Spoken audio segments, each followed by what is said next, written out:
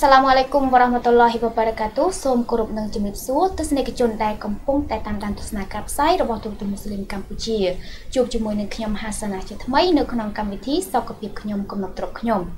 ដោយសពរដងនៅក្នុងកម្មវិធីនេះយើងតែងតែលើកយកនៅប្រធានបទជំងឺសំខាន់ដែលប្រជាជនខ្មែរតែងតែជួបប្រទះនៅមានការបកស្រាយពីវាគ្មិនឯកទេសដើម្បីជំរាបជូនទៅដល់ទស្សនិកជនទាំងអស់គ្នាហើយនៅក្នុងសប្តាហ៍នេះផងដែរយើងក៏បានលើកយកនៅប្រធានបទថ្មីដែលនិយាយពីជំងឺរលាកសន្លាក់ហើយបងប្អូនគួរតែយល់ដឹងនៅប្រធានបទនេះផងដែរសម្រាប់ប្រធានបទនេះយើងមានការបកស្រាយពីលោកគ្រូពេទ្យសុរភ័ណ្ឌដែលលោកគ្រូគឺជាទីប្រឹក្សាវិទ្យាសាស្ត្ររបស់ក្រុមហ៊ុន Voltan ហើយនេះខ្ញុំសូមបញ្ជាក់ជូនទៅដល់ទស្សនិកជនទាំងអស់គ្នាថានៅក្នុងកម្មវិធីសុខភាពខ្ញុំកំណត់ទ្រព្យខ្ញុំនេះគឺទទួលបានការឧបត្ថម្ភផ្នែកមុខពីក្រុមហ៊ុន Voltan ដែលជាក្រុមហ៊ុននាំចូលនៅផលិតផលថែរក្សាសុខភាពមានដូចជា V Cafe និង Dr. Four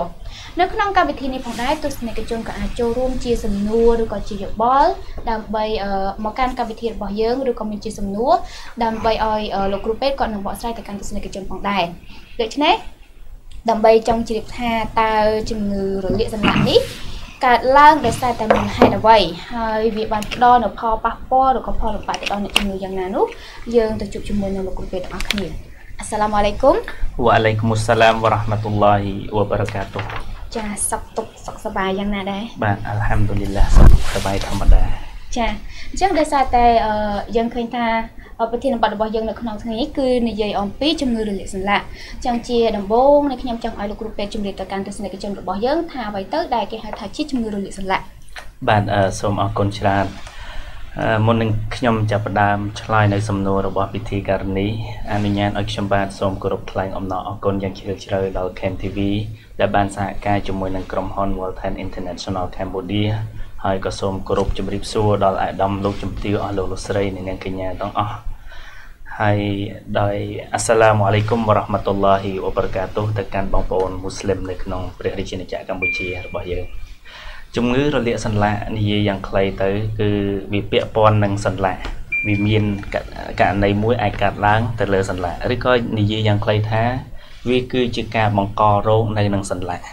ប៉ុន្តែយើងទាំងអស់គ្នាអត់ដឹងអ្នកខ្លះបានដឹងអ្នកខ្លះអត់ទាន់ដឹងថាសន្លាក់របស់មនុស្សយើងគឺមានច្រើនរហូតដល់360សន្លាក់ឯណោះ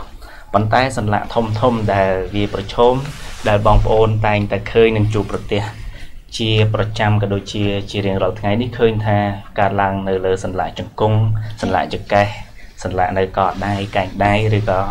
សន្លាក់នៅនឹងឆ្អឹងកងខ្នងជាដើមចាតាមដែលនាងខ្ញុំធ្លាប់បានដឹងមកគេតែងតែនិយាយថាជំងឺរលាកសន្លាក់នេះវាកើតឡើងដោយសារតែការលើសជាតិអាស៊ីតតើសម្រាប់លោកគ្រូយល់យ៉ាងណាដែរសម្រាប់បាទអរគុណច្រើនចំពោះការលើកឡើងថាជំងឺរលាកសន្លាក់ដោយសារតែការកើនឡើងជាតិអាស៊ីតវាក៏ជាមួយផ្នែកមួយនៃជំងឺរលាកសន្លាក់ប៉ុន្តែជំងឺរលាកសន្លាក់ដែលថ្ងៃនេះខ្ញុំលើកយកមកនេះគឺវាពាក់ព័ន្ធនឹងជំងឺរលាកសន្លាក់ដោយសារតែការប៉ះទង្គិចឬក៏មានការសឹករិចរិលនៅនឹងសន្លាក់ហ្នឹងចា៎ដែលភាសាបច្ចេកទេសគេហៅថា osteoarthritis ដែលជំងឺលើសជាតិអាស៊ីតនឹងគេហៅថា gout ហើយមានជំងឺខ្លះទៀតដែលធ្វើឲ្យមានការរលាកសន្លាក់ដែរគេហៅថា rheumatoid arthritis នឹងមានន័យថាជំងឺរលាកសន្លាក់ដោយសារតែ autoimmune ប្រព័ន្ធនៃរាងកាយរបស់យើងវាឆ្លើយតបខុសរបៀបវាធ្វើឲ្យគិតថាសន្លាក់នឹងគឺជាសត្រូវអញ្ចឹងវាអាចធ្វើឲ្យរលាកសន្លាក់ដែរលើសពីហ្នឹងវារលាកសន្លាក់ដោយសារតែមេរោគដែរចា៎បាទដូចជាគេហៅថា septic arthritis ជាដើមអញ្ចឹងសរុបមកវិញថាជំងឺរលាកសន្លាក់វាមិនមែនតែរាល់ការលើសជាតិអាស៊ីតទាំងអស់នោះទេជួនកាលអាចមកពីកត្តាផ្សេងក៏មានហើយអាចធ្វើឲ្យមានការរលាកសន្លាក់នឹងផងដែរចា៎ហើយសូមអរគុណចាស់សម្រាប់ជំងឺរលាកសន្លាក់នេះតើវាមានប្រភេទឬក៏យ៉ាងណាដែរលោកគ្រូបាទអរគុណច្រើនចំពោះប្រភេទរបស់វាដូចដែលខ្ញុំលើកឡើងអំបញ្ញមិញអញ្ចឹងចា៎បាទហើយវាមានការរលាកសន្លាក់ដោយសារតែកត្តាអ្វីមួយវាមានរលាកសន្លាក់ដោយសារតែមានរបស់មួយទៅជាវាមានរលាកសន្លាក់ដោយសារមេរោគវាមានរលាកសន្លាក់ដោយសារប្រព័ន្ធការពាររបស់យើងឆ្លើយតបអញ្ចឹងខ្ញុំចង់ឲ្យបងប្អូនគ្រាន់តែដឹងថាជំងឺរលាកសន្លាក់វាមិនមែនសុទ្ធតែមួយផ្នែកទេគេត្រូវមានការបែងចែកអាស្រ័យលើការសួររបស់គ្រូពេទ្យដោយខ្ញុំលើកឡើងអំបញ្ញមិញ osteoarthritis rheumatoid arthritis septic arthritis និង គេហៅថា gout ហ្នឹងគឺរលាកសន្លាក់ដោយសារតែការឡើងជាតិអាស៊ីតហើយសូមបញ្ជាក់ផងដែរថាចំពោះជំងឺរលាកសន្លាក់នេះគឺវាមានកម្រិតរបស់វាមានកម្រិតស្រាលនិងកម្រិតធ្ងន់ហើយការចាប់ផ្ដើមភ្លាមឆាប់ជាទៅវិញអ្នកខ្លះកើតរលាកសន្លាក់ហ្នឹងគឺរយៈពេលយូរតែម្ដងដែលគេហៅថា chronic arthritis រលាកសន្លាក់រ៉ាំរ៉ៃចាសម្រាប់ប្រជាជននៅក្នុងប្រទេសកម្ពុជាយើងតើពួកគាត់ប្រឈមច្រើនទេសម្រាប់ជំងឺនេះបាទជាការពិតណាស់បើនិយាយពីអ្នកដែលមានជំងឺរលាកសន្លាក់នេះទាំងប្រជាជននៅជនបទនិងនៅទីក្រុងប៉ុន្តែការដែលឃើញថាច្រើននោះគឺភាគច្រើនពួកគាត់នៅទីជនបទដែលពីមុនគាត់ធ្វើការអាចថាលើសទម្ងន់នៃដងខ្លួនរបស់គាត់ត្រង់អញ្ចឹងមានន័យថាប្រជាពលរដ្ឋខ្លះគាត់មានជំងឺរលាកសន្លាក់ហ្នឹងដោយសារតែគេហៅថាលីរបស់លីសែងអីធ្ងន់ធ្ងរពេកទៅធ្វើឲ្យទម្ងន់នៃជង្គង់របស់គាត់ឬក៏កន្លែងសន្លាក់ហ្នឹងគឺវាត្រង់អត់រួចអញ្ចឹងវាធ្វើឲ្យមានការកកិតនៅនឹងសន្លាក់ហ្នឹងក៏អាចធ្វើឲ្យគាត់ហ្នឹងឆាប់មានជំងឺរលាកសន្លាក់ហ្នឹងផងដែរចាក្រៅតែពីការប្រើប្រាស់កម្លាំងទៅលើការលីសែងលើសទម្ងន់ហ្នឹងតើវាមានមូលហេតុអ្វីផ្សេងទៀតដែលសំខាន់ទេដែលបណ្ដាលឲ្យកើតតែជាជំងឺរលាកសន្លាក់នេះបាទអរគុណច្រើនចំពោះប្រធានបទថ្ងៃនេះទាក់ទងទៅនឹង osteoarthritis មានន័យថាជំងឺរលាកសន្លាក់នេះគឺខ្ញុំចង់សំដៅទៅលើមូលហេតុសំខាន់4-5ដែលធ្វើឲ្យគាត់មានជំងឺរលាកសន្លាក់ទី1គឺកត្តាលើសទម្ងន់នៅពេលដែលលើសទម្ងន់ទោះបីជាគាត់មិនបានលីសែងធ្ងន់ធ្ងរក៏ដោយនៅពេលដែលគាត់ធ្ងន់អញ្ចឹងជង្គង់របស់គាត់គឺត្រនៅទម្ងន់ដងខ្លួនទាំងមូលអញ្ចឹងអ្នកដែលឈរយូរហើយគាត់ធាត់ទៀនឬក៏ស្ត្រីមានទម្ងន់ដែលឈរយូរក៏អាចធ្វើឲ្យគាត់មានគេហៅថាជាកត្តាដែលនាំឲ្យគាត់មានការរលាកសន្លាក់មួយវិញទៀតតកតងនឹងកត្តាសាច់ដុំនៅពេលដែលសាច់ដុំធូររលុងឬក៏គេហៅថាសរសៃពួរដែលចងភ្ជាប់ក្បាលឆ្អឹងនិងឆ្អឹងនេះមានការធូររលុងអញ្ចឹងវាមានឲ្យងាយការកកិតដែលធ្វើឲ្យមានការរលាកលើសពីនឹងគេហៅថាកត្តាអាយុនៅពេលដែលគាត់អាយុច្រើនយើងដឹងហើយព្រោះមនុស្សយើងវិវត្តទៅរកភាពចុះខ្សោយនៅពេលដែលអាយុចាស់ទៅនៅពេលដែលកោសិកាមួយខូចវាត្រូវមានកោសិកាមួយជំនួសតែនៅពេលដែលគាត់ចាស់ទៅរោងចក្រផលិត stem cell ដែលគេហៅថាកោសិកាដើមនោះវាមិនអាចផលិតបានគ្រប់ចំនួនដើម្បីធ្វើឲ្យសន្លាក់របស់គាត់មានភាពល្អប្រសើរអញ្ចឹងខូចហើយគឺនៅតែប៉ុណ្្នឹងមកវាខុសពីក្មេងនៅពេលដែលក្មេងរលាកវានឹងដោះមកវិញវាត្រូវមានរបស់មួយចំនួនតែមនុស្សចាស់ទៅខូចទៅអត់មានរបស់ចំនួនអានឹងហើយដែលជាកត្តាដែលរលាកសន្លាក់ហើយគឺរ៉ាំរ៉ៃតែម្ដងហើយលើសពីនឹងទៀតវាតកតងទៅនឹងកត្តាប៉ះទង្គិចដូចជាការគ្រោះថ្នាក់ចរាចរណ៍ការធ្លាក់ពីលើទីខ្ពស់ឬក៏ដួលក៏អាចធ្វើឲ្យមានការរលាកសន្លាក់នឹងផងដែរ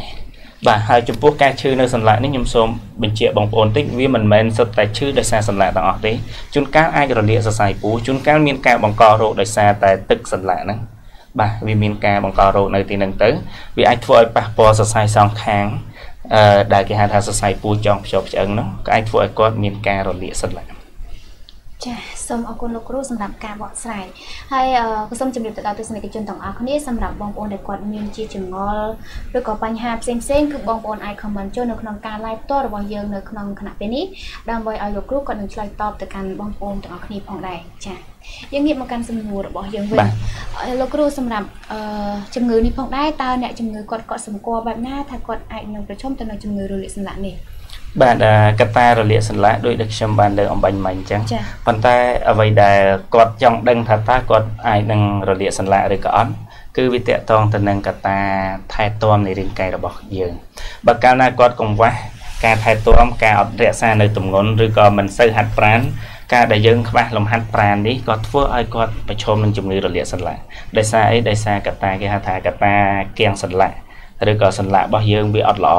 អញ្ចឹងវាប្រឈមមួយវិញទៀតតកតងទៅនឹងគេហៅថាសាច់ដុំហ្នឹងហើយនៅពេលដែលយើងអត់សូវហាត់ប្រាណទេសាច់ដុំដែលចងភ្ជាប់ក្បាលជង្គង់នោះអត់រឹងមាំអញ្ចឹងវាប្រឈមធ្វើឲ្យធូររលុងអញ្ចឹងវាងាយកកិតមួយបើសិនជាវានៅជាប់ដែលជាមួយគ្នានេះវាមិនងាយកកិតទេតែបើកាលណាវារលុងវាងាយនឹងប៉ះទង្គិចនៅពេលដែលបុគ្គលនោះលេងកីឡាទៅទៀតកីឡាបាល់ទះឬក៏កីឡាបាល់ទាត់អីហ្នឹងគឺធ្វើឲ្យគាត់ប្រឈមហើយភាគច្រើនអ្នកដែលប្រឈមទៅនឹងជំងឺរលាកសន្លាក់នេះបើយើងនិយាយទៅកត្តាមនុស្សចាស់វាពាក់ព័ន្ធដំណើរជីវិតមនុស្សមិនអាចផុតបានយើងដែលឈានទៅដល់ការរលាកសន្លាក់ហ្នឹងប៉ុន្តែ ចំពោះអ្នកលេងកីឡាអាចកាត់ឡើងទៅលើក្មេងៗព្រោះគាត់ដួលអាចការប៉ះទង្គិចនេះអានឹងហើយដែលធ្វើឲ្យគាត់ប្រឈមជាមួយនឹងការរលាកសន្លាក់ចាចុះសម្រាប់រោគសញ្ញានៅពេលដែលគាត់ចង់និយាយថានៅពេលដែលគាត់ប្រឈមទៅនឹងជំងឺនេះតើគាត់អាចកត់សម្គាល់បែបណាគាត់មានអាការបាទអរគុណចំពោះសំណួរដែលសួរថាតើយើងចង់ដឹងថាតើគាត់ពិតជាប្រឈមឬក៏គាត់កំពុងតែមានជំងឺរលាកសន្លាក់នឹងមានសញ្ញាបែបណាអញ្ចឹងរាល់សន្លាក់ទាំងអស់ទោះបីជាគេហៅថាជំងឺរលាកសន្លាក់ដោយសារតឡើងជាតិអាស៊ីតក៏ដោយគឺមានសញ្ញាដូចគ្នាគេហៅថាក្តៅក្រហមប៉ោងឈឺសញ្ញាហ្នឹងគឺសំខាន់ណាស់ក្តៅក្រហមប៉ោងឈឺនៅពេលដែលវាមានអ្វីមួយរលាកគឺវាតែងតែសម្គាល់ឲ្យកន្លែងដែលរលាកហ្នឹងគឺមានការក្តៅបើយើងយកដៃយើងទៅស្អំឧទាហរណ៍ថានៅជង្គង់គឺយកដៃទៅស្អំទៅឃើញថាគាត់មានអាការៈមួយហៀងក្តៅនៅទីនោះវាខុសពីជង្គង់ដែលអត់ទាន់មានការរលាកហើយចំពោះ osteoarthritis នេះឬក៏គេហៅថាជំងឺរលាកសន្លាក់នេះគឺភាគច្រើនវាកើតឡើងម្ដងម្ខាងវាអត់កើតឡើងព្រមគ្នាទេភាគច្រើនគឺឃើញតែម្ខាងទេគេហៅថាម្ខាងនេះចាប់ដើមខាងស្ដាំនេះឈឺរលាកណាចាស្រាប់តែគាត់ព្យាបាលខាងនេះអាចមួយខែពីរខែក្រោយអាចឈឺខាងឆ្វេងវិញម្ដងទៀតព្រោះវាមានការផ្លាស់ប្ដូរអត់អាចឈឺម្ដងទាំងពីរទេលើកលែងតែអ្នកខ្លះធាត់ទម្ងន់ធ្ងន់ពេកឬក៏ការប៉ះទង្គិចទាំងសងខាងតែបើចាប់ផ្ដើមរលាកដោយកត្តាទម្ងន់គឺភាគច្រើនវាកើតឡើងម្ដងម្ខាងលើពីនឹងសញ្ញាតាក់ទងទៅនឹងក្តៅក្រហមប៉ោងឈឺនេះអ្នកខ្លះគេហៅថាប៉ោងយើងមើលដឹងហ្មងប៉ោងគឺជង្គង់របស់គាត់រៀងថ្លារៀងអីចឹងទៅបាទហើយឈឺនៅពេលដែលអាកាសធាតុត្រជាក់ឬក៏អីនិយាយបានថាឈឺនៅពេលយប់អ្នកដែលមានការរលាកសន្លាក់ហ្នឹងចាបាទមូលហេតុអីបានជានៅពេលដែលជំងឺនឹងកាត់ឡើងវាកើតតែម្ខាងវាអត់កើតទាំងពីរសម្រាប់ជំងឺធម្មតាដែលគ្រូលើកឡើងមិញបាទជាការប៉ិនខ្ញុំឧទាហរណ៍ជាស្ដែងបើសិនជាមនុស្សម្នាក់មានការរលាកនៅផ្នែកខាងឆ្វេងណានៅពេលដែលគាត់ឈឺខាងឆ្វេងគាត់អត់សូវត្រទម្ងន់នៅផ្នែកខាងឆ្វេងទៀតទេអញ្ចឹងគាត់នឹងត្រូវផ្អៀងទៅផ្នែកខាងស្ដាំអញ្ចឹងផ្អៀងមកខាងមួយថ្ងៃទាំងមូលវាប្រមូលផ្ដុំឲ្យមកខាងទៀតអញ្ចឹងអាពេលប្រមូលឲ្យមកខាងទៀតអានឹងវានឹងឈឺពេលដែលឈឺអានឹងផ្អៀងមកខាងនេះនឹងឈឺខាងនេះអញ្ចឹងមានន័យថាជាទូទៅវាឈឺតែម្ដងមកខាងលើកលែងតែ rheumatoid arthritis ដែលវាគេហៅថាដោយសារតែ autoimmune disease មានន័យថាជំងឺឆ្លើយតបប្រព័ន្ធការត្រឹមត្រូវនោះវាបំផ្លាញទាំងសងខាងហើយវាមិនមួយកន្លែងទេអាចច្រើនកន្លែងណាបាទចាតាមរយៈបទពិសោធន៍លោកគ្រូកន្លងមកតើជំងឺនេះវាកាត់ឡើងភាគច្រើនទៅលើអ្នកណាអាយុប្រមាណមនុស្សស្រីឬក៏មនុស្សប្រុសដែរបាទចំពោះជំងឺរលាកសន្លាក់បែប osteoarthritis នេះគឺវាកើតឡើងទៅលើបុគ្គលដែលធាត់បាទអ្នកដែលធាត់បាទបើសិនជាស្ត្រីក្រោយអត់ដៅចាបាទហើយបើសិនជាបុរសបើមិនមែនអ្នកធាត់ទេក៏កើតក្រោយនៅអាយុ45ឆ្នាំឡើងដែរវាមិនងាយកើតនៅអាយុ40ឆ្នាំដែលលើកលែងតែកត្តាប៉ះទង្គិចណាមួយផ្សេងដែលយើងមិនចាំទុកនៅក្នុងហេតុឬក៏កត្តាប្រឈមទៅនោះចាអរគុណលោកគ្រូនេះខ្ញុំសូមជម្រាបដល់ទស្សនិកជនម្ដងទៀតបើសិនជាទស្សនិកជនមានជាសំណួរឬក៏ចម្ងល់អ្វីមួយទស្សនិកជនអាច comment ចូលនៅក្នុងការ live ផ្ទាល់របស់យើងនៅក្នុងគណៈនេះដើម្បីឲ្យលោកគ្រូគាត់នឹងឆ្លើយតបទៅទាំងអ្នកទាំងអស់គ្នាចាអញ្ចឹងនេះខ្ញុំសូមបកមកកាន់សំណួររបស់យើងជាបន្តសម្រាប់ជំងឺវាផ្ដល់ផលលំបាកអ្វីខ្លះទៅដល់អ្នកជំងឺហើយវាអាចរហូតទៅដល់ចំណុចមួយគ្រោះថ្នាក់គេថាដល់ស្លាប់វាអាចវាបែបហ្នឹងឬក៏អត់លោកគ្រូចា៎បាទអរគុណច្រើនបើយើងនិយាយពីរឿងជំងឺរលាកសន្លាក់ osteoarthritis នេះវាមិនដល់ថ្នាក់រហូតដល់ស្លាប់ទេប៉ុន្តែវាមានផលពីរគេផលរំខានធំនិងផលរំខានតូចចំពោះផលរំខានតូចគ្រាន់តែវារំខានរបស់យើងឧទាហរណ៍យើងនៅស្រួលអត់អីទេឧទាហរណ៍យើងនៅកំពុងឈឺអញ្ចឹងវារំខានអារម្មណ៍របស់យើងមិនអាចឲ្យយើងធ្វើកិច្ចការផ្សេងអត់កើតឧទាហរណ៍និយាយយ៉ាងខ្លីថានៅពេលដែលគាត់ថ្វាយបង្គំចុះបើគាត់មានជំងឺរលាកសន្លាក់ហ្នឹងអញ្ចឹងនៅពេលដែលគាត់ថ្វាយបង្គំគាត់មានភាពមួយលំបាកតែម្ដងគាត់អត់ហ៊ានស៊ុតចូលខ្លាំងគាត់អត់ហ៊ានគេហៅថារកកអីខ្លាំងទេវាឈឺហើយឈ ឈឺដឹងអារម្មណ៍ឈឺវាខុសពីអត់ឈឺហើយចំពោះដែលធ្ងន់ធ្ងរតាក់ទងជំងឺរលាកសន្លាក់នេះនៅពេលដែលយើងមិនបានព្យាបាលអាសន្លាក់ហ្នឹងនៅពេលដែលវាសឹកព្រោះខ្ញុំចង់ឧទាហរណ៍ឲ្យបងប្អូនឬក៏ទស្សនិកជនបានដឹងដែរថាសន្លាក់វាកើតឡើងឆ្អឹងមួយនិងឆ្អឹងមួយទល់មុខគ្នាដោយឆ្អឹងវាមានស្រោមឆ្អឹងមួយទៀតគេហៅថាឆ្អឹងខ្ចីហ្នឹងវាក្របទៅលើឆ្អឹងបាទដែលយើងហូបជើងមាន់ហូបគោសាច់គោឬក៏ស៊ុបអីហ្នឹងយើងឃើញមានន័យថាជង្គង់ដែលរលោងហ្នឹងគឺជាឆ្អឹងខ្ចីពេលដែលឆ្អឹងខ្ចីទល់មុខគ្នានឹងឆ្អឹងខ្ចីហ្នឹងហើយដែលគេហៅថាសន្លាក់នោះបាទហើយនៅក្នុងហ្នឹងក៏មានទឹកសម្លាក់ដូចប្រេងបានអញ្ចឹងទឹករំអិលវាដែរដើម្បីងាយស្រួលសន្លាក់នេះដើម្បីឲ្យយើងបត់បែនបានបាទបត់ទៅមុខដូចដៃរបស់យើងអញ្ចឹងយើងបត់អីហ្នឹងគឺសុទ្ធតែសន្លាក់ហើយនៅពេលដែលវាមានការកកាត់មួយក៏នៅពេលដែលសឹកដោយសារអ្វីមួយក្រោយពេលសឹកហើយអាចឆ្អឹងហ្នឹងវានឹងអាចដោះមកវិញដែលគេហៅថា osteophyte វាសឹកឆ្អឹងខ្ចីទៅវាសល់តែឆ្អឹងនោះអាហ្នឹងហើយដែលមុតវាចាក់អល់អ្នកខ្លះឈឺខ្លាំងទ្រាំអត់បានអ្នកខ្លះអត់ហ៊ានទាំងរង្គើទេបាទអ្នកខ្លះពុកឆ្អឹងផ្សេងបាទមានជំងឺពាក់ព័ន្ធនឹងសន្លាក់តែលើកក្រោយខ្ញុំនឹងបង្ហាញជូនមួយថែមទៀតថ្ងៃនេះខ្ញុំសូមនិយាយលក្ខណៈជាទូទៅសូមអធិស្ឋានដែរដែលមិនបានលម្អិតតែបើបងប្អូនមានសំណួរក៏ដូចជាចាំលើកពីប្រធានបទណាមួយខ្ញុំនឹងព្យាយាមស្រាវជ្រាវហើយខ្ញុំនឹងយកមកអញ្ចឹងកត្តាតកតងនឹងគេហៅថាផលរំខានធ្ងន់ធ្ងរមួយទៀតគឺធ្វើឲ្យគាត់អាចគាំងសន្លាក់ពេលគាត់ឈឺយូរគាត់មិនហ៊ានលើកជើងកម្រើកមិនហ៊ានធ្វើចលនាអញ្ចឹងអានឹងហើយដែលធ្វើឲ្យគាត់គាំងសន្លាក់អញ្ចឹង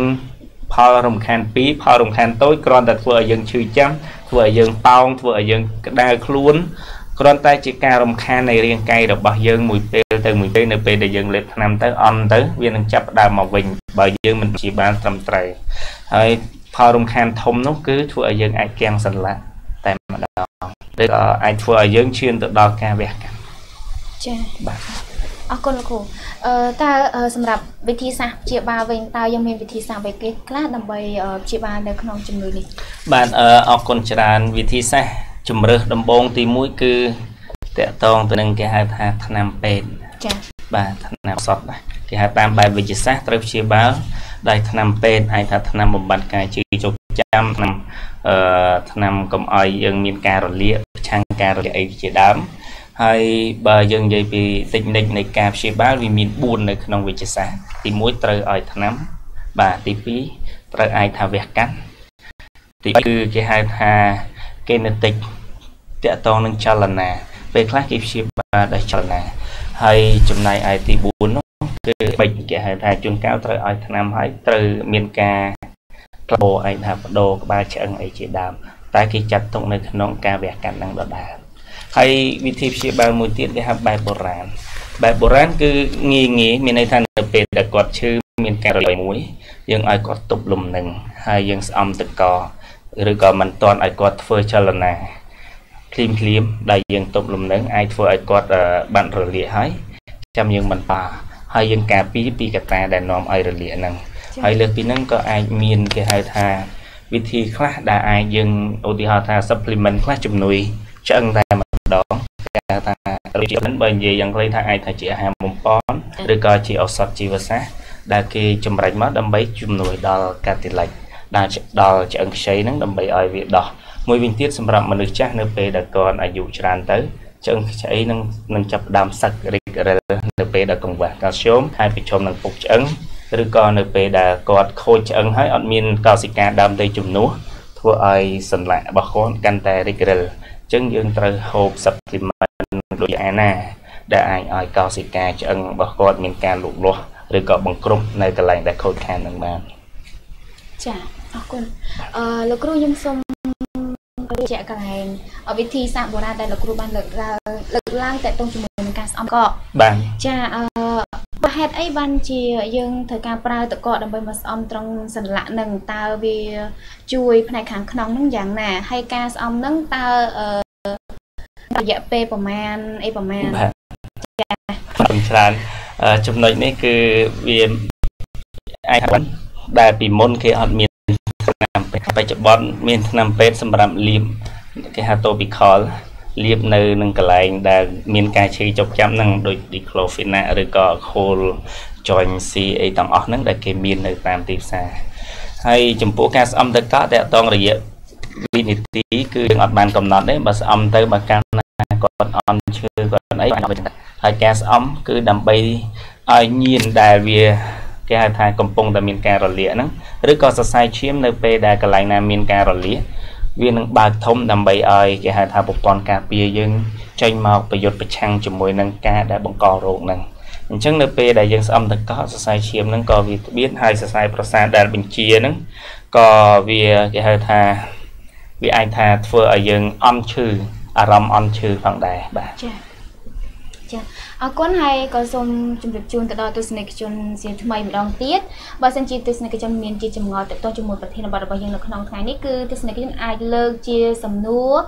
chào xưa nữa con ca comment lơ video bảo dương nữa con khả cái này hay có dùng chun phong đại tha nơi con ca về thiênนี้คือตัวbàn cả bộ thon tại mốc vi cầm hồn bộ then đại chỉ cầm hồn nông chun là phầnตัวไทยแต่สายสกัดเพียบมีโดยเฉพาะวีกาแฟหนึ่งตัวฟอจะในขยมส้มจะมีจุนตลอดตัวในจุนชีทำไมมาดองเตี้ยสำหรับแมงโอในกวด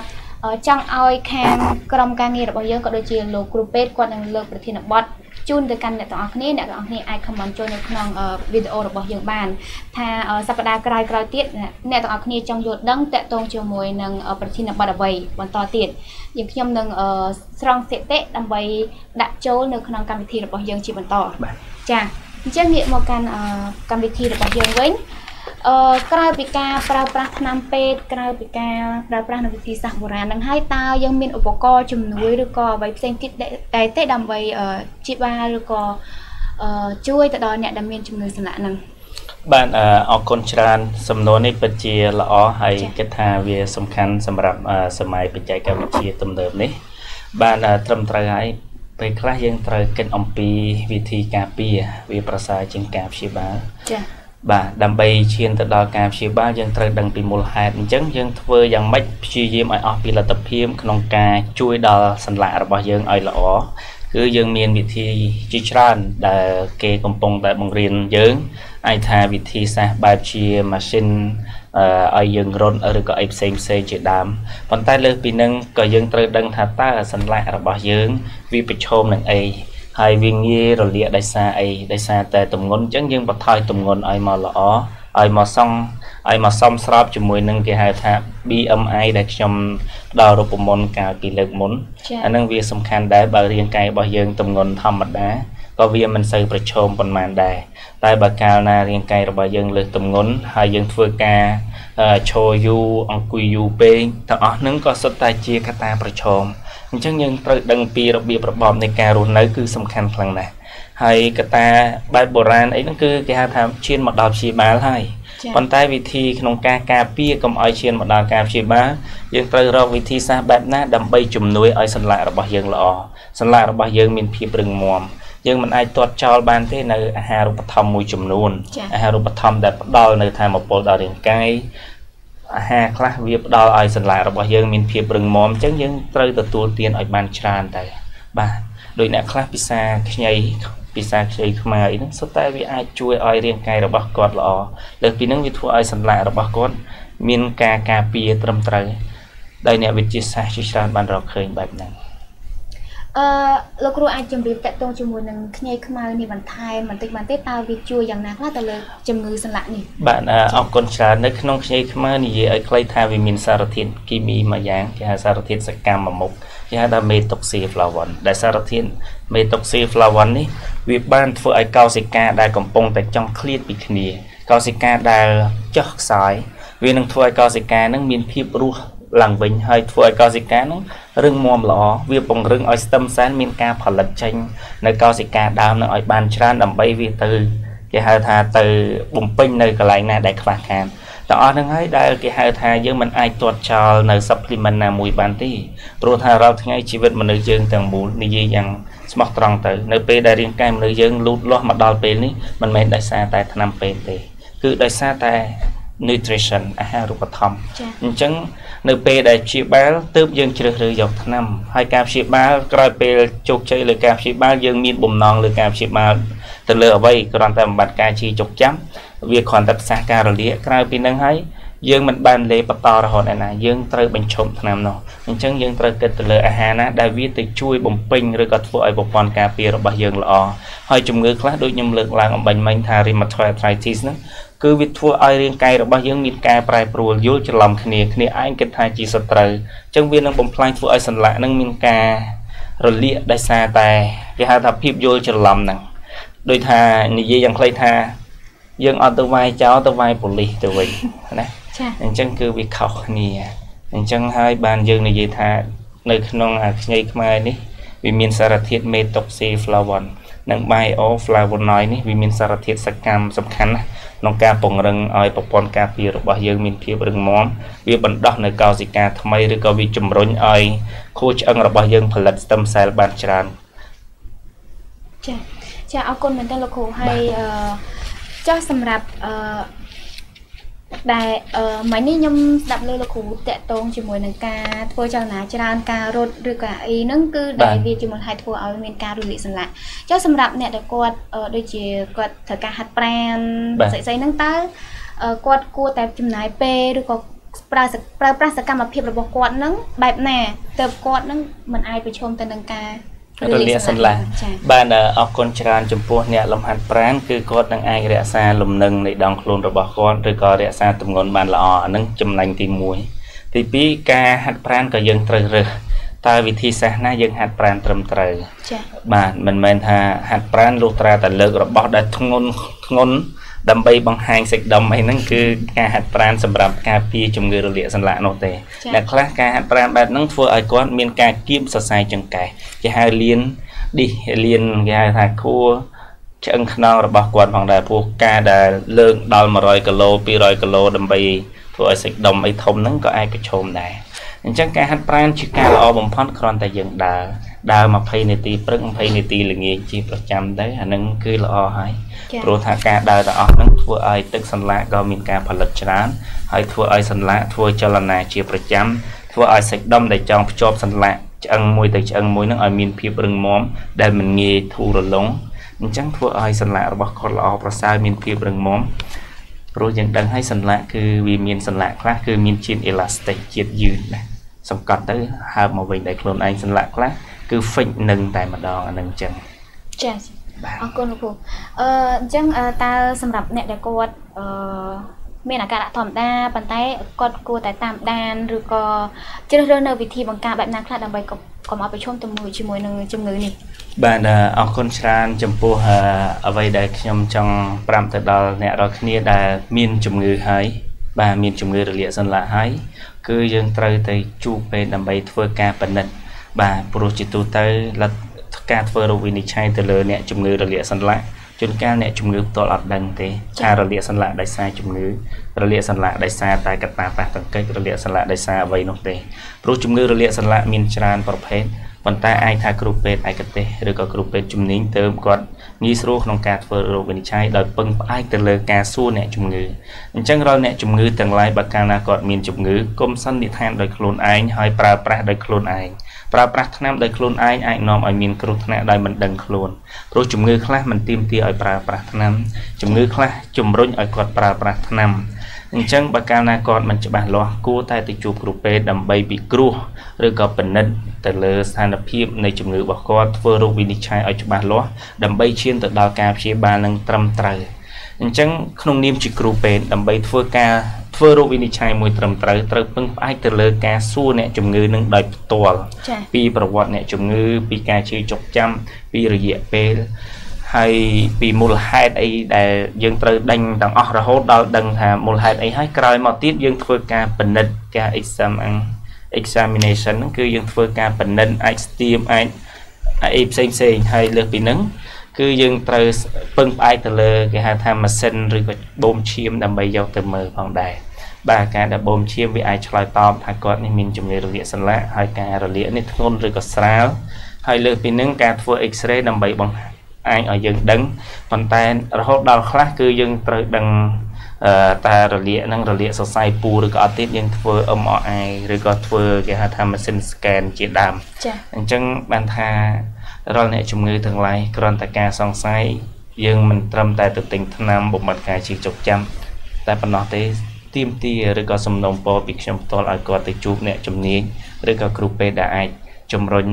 ឲ្យបងប្អូនឬក៏រកវិនិច្ឆ័យណាមួយត្រឹមត្រូវដើម្បីឈានទៅដល់ការព្យាបាលជោគជ័យចាអរគុណលោកគ្រូដែលសារតែកិច្ចសម្ភាររបស់យើងដូចជាដល់ទីបញ្ចប់ហើយឥឡូវនេះយើងអត់ឃើញមានសំណួរពីខាងទស្សនិកជនទេដូច្នេះនាងខ្ញុំក៏មិនសូមមិនបន្តឲ្យវិញឆ្ងាយទេហើយឥឡូវនេះសូមឲ្យលោកគ្រូមានជាយោបល់អីជាចុងក្រោយទៅកាន់ទស្សនិកជនរបស់យើងមុននឹងឈានទៅដល់ការបញ្ចប់បាទសូមអរគុណច្រើនហើយមុននឹងខ្ញុំបញ្ចប់នេះខ្ញុំបានក៏សូមអរគុណម្ដងទៀតទៅដល់ Cam TV ក៏ដូចជាក្រុមហ៊ុន Voltan Cambodia បានដែលបានផ្ដល់កិត្តិយសឲ្យខ្ញុំបានក៏ដូចជាផ្ដល់ឱកាសឲ្យខ្ញុំបានមកចែករំលែកនៅចំណេះដឹងទាក់ទងនឹងសុខភាពនៅក្នុងកម្មវិធីសុខភាពខ្ញុំកំណំទ្របខ្ញុំជូនដល់បងប្អូនដែលគាត់ចង់ស្វែងយល់ពីមូលហេតុកត្តាប្រឈមឬក៏វិធីសាស្ត្រក្នុងការការពារក៏ដូចជាឈានទៅដល់ការព្យាបាលជាដើមអញ្ចឹងមុននឹងខ្ញុំបញ្ចប់នេះខ្ញុំសូមអរគុណដល់បងប្អូនផងដែរដែលបានតែងតែទស្សនានៅការ live ផ្ទាល់ឬក៏មានសំណួរដែលតែងតែសួរខ្ញុំនឹងព្យាយាមប្រឹងប្រែងបន្ថែមទៀតដើម្បីធ្វើការស្រាវជ្រាវរកអ្វីដែលពិតហើយអ្វីដែលអាចថាមានប្រយោជន៍ជូនចំពោះបងប្អូនអញ្ចឹងខ្ញុំសូមនិយាយយ៉ាងខ្លីថាសូមបងប្អូនត្រូវគិតគូរពីសុខភាពរបស់ខ្លួនដោយការការពារវាប្រសើរជាងព្យាបាលហើយលើសពីហ្នឹងបងប្អូនត្រូវគិតគូរអំពីអាហារមានន័យថាត្រូវគិតគូរអំពីអាហារវាប្រសើរជាងថ្នាំមានន័យថាបើសិនជាយើងចង់ឲ្យជីវិតរស់នៅរបស់យើងប្រសើរឡើងយើងត្រូវគិតគូរអំពីអាហារពីថ្ងៃនេះទៅបើកាលណាយើងអត់ដឹងថាអាហារវានឹងនាំឲ្យប៉ះពាល់យ៉ាងណាទេមានន័យថាយើងក៏អាចឈានទៅដល់ជំងឺបើសិនជាយើងមិនដឹងអំពីមូលហេតុរបស់វាអញ្ចឹងសូមគោរពអរគុណច្រើនចាអរគុណលោកគ្រូសម្រាប់ការចំណាយពេលវេលាចូលរួមនៅក្នុងកម្មវិធីរបស់យើងជារៀងរាល់សប្តាហ៍តែម្ដងចាហើយសង្ឃឹមថាទស្សនិកជននឹងមានជាប្រធានបទនឹងមានជាការស្នើសុំនៅប្រធានបទដើម្បីឲ្យលោកគ្រូនឹងលើកយកមកបកស្រាយទៅកាន់ទស្សនិកជនទាំងអស់គ្នានេះខ្ញុំក៏សូមអរគុណទៅដល់ទស្សនិកជនផងដែរសម្រាប់ការតាមដានទស្សនាការ live ផ្ទាល់នេះតាំងពីដើមរហូតដល់ចប់ជូនពរបងប្អូនទាំងអស់គ្នាឲ្យទទួលបានសុខភាពល្អសំណាងល្អគ្រប់ពេលវេលាខណៈពេលនេះនាងខ្ញុំហាសនាជាមួយនឹងលោកគ្រូសុខរផុនក៏សូមអរគុណនិងសូមជម្រាបលាវ៉ាស្សាឡាមអាឡៃគុំវ៉ារ៉ាហ្មាតុលឡាហ៊ីវ៉ាបារកាតុហ៍